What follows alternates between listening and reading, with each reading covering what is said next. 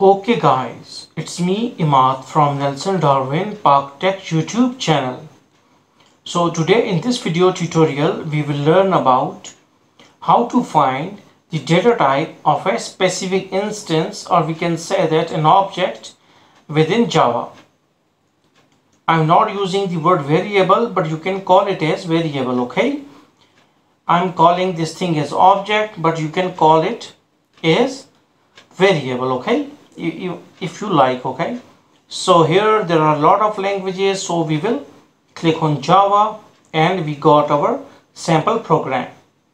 Here you can see that we have already a sample program which is for the addition of two integers, okay? So okay, like this.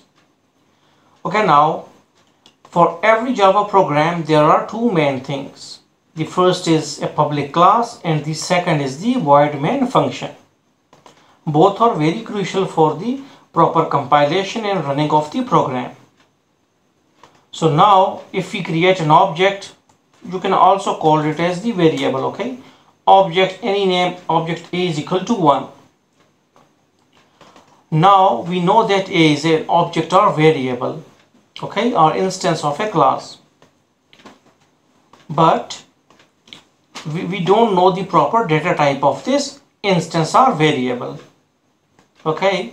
So what we need to do is to use a specific method in order to find its data type. So we will write here system.out.println, okay?